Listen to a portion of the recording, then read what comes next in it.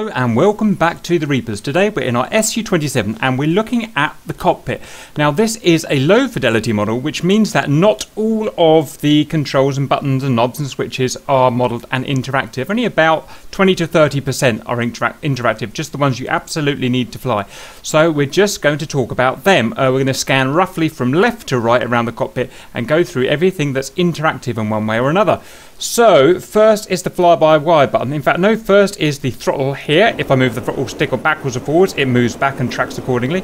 Next, in front of the throttle lever, we have this one here with the big hazard sign on it, which says "Do not press me." Under there is the button to take direct control of the aircraft, i.e. bypassing the fly-by-wire system.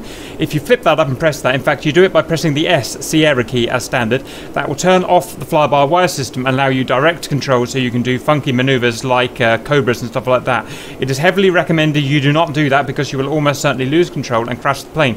Remember that the Su-27 is an incredibly unstable platform, and as soon as you press that, basically it's gonna, well, be unstable and crash.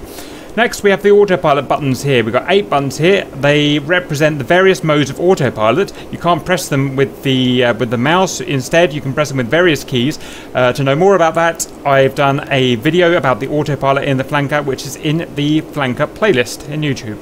Next, we've got this chap here. He is our gear lever. When it's in the up position, the gear is up. When it's in down position, the gear is controlled to go down. You do that by pressing the G key.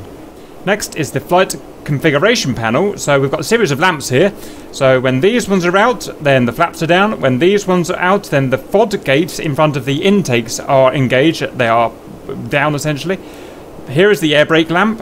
Here is the gear lamp. When the gear are down and locked, we've got lights here. And this one is always a bit controversial, but as far as I understand it, it means that hydraulics are working, i.e. the gear are in transit. Okay, next we've got the clock. It doesn't have any stopwatch function in this particular aircraft. It is literally just used as a clock, and it is accurate.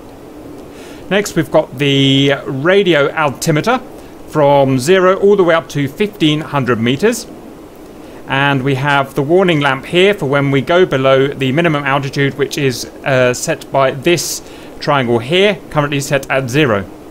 Then we have a combined alpha and accelerometer gauge. So on this side it is measuring our angle of attack, currently about 2 or 3 degrees. And on this side here is our accelerometer, so 0G there, 1G, we're under Earth's 1G at the moment, and all the way up to 9G, at which point it becomes critical in the red. It goes down to minus 2G, at which it becomes critical in the red as well, and your engines will start to fail. Next, why don't we look at this chap, which is our barometric altimeter. We've got hundreds of meters around the outside, all the way up to 1,000 meters, and thousands of meters in the inside, all the way up to 20,000 meters. Here is our QFE, currently set as 760. Two indicator lights here, they work, but I can't remember what they indicate. Next we've got our speedo, which this is measured in indicated airspeed, kilometers per hour, up to 1,600 kilometers an hour, which is quite ambitious. Next, why don't we jump up to the top? We've got our HUD here, our heads-up display. Shows all kinds of symbology and information to the pilot. I've got a full video on this that you can see in our flanker playlist, but just to show you that you can have several modes on it at the moment. 1 is navigation, 2 is beyond visual range engagement, 3 is vertical scan mode, 4 is bore sight scan mode, 5 is helmet mounted display, 6 is longitudinal aiming mode, 7 is ground attack mode, and 8 old style Russian gun sight. And it's currently bugged and stuck in old Russian gun sight. Weapons load selector here.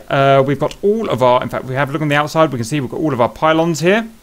These pylons are represented by these yellow lights. If the yellow light is on that pylon, that means that there is a weapon loaded on that pylon. If it's blank, there is no weapon on that pylon. If there is a green light on one of these, then that means that this particular pylon is selected and ready to fire. Let's try and do that quickly. So if I put it in air-to-air mode like that, just ignore the HUD, it's just bugged at the moment, then we can see that we've got these 4 missiles selected and ready to fire. If I were to press the change weapon button, we would have these 4 selected, change weapon again, these 2 selected, and so on. Once I fire a missile, then that light will, the relevant light will be blanked out.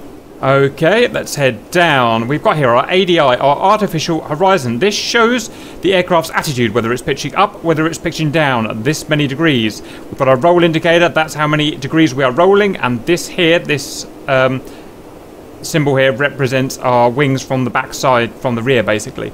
We've got our direction indicator, azimuth direction indicator here, elevation indicator here. We've also got guidance lines. Our localizer is this yellow line here, which gives us guidance information in the azimuth, and this in the elevation here, known as our glide slope line. I cover this properly in the navigation tutorial in the playlist, so I won't go over that now. HSI, main navigation, basic top-down view, compass rose around the outside, distance in kilometers here to next point of interest, or waypoint, or whatever selected.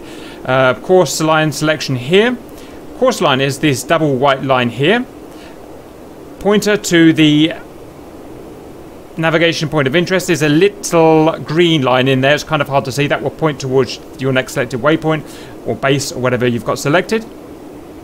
Again, covered fully in the navigation tutorial.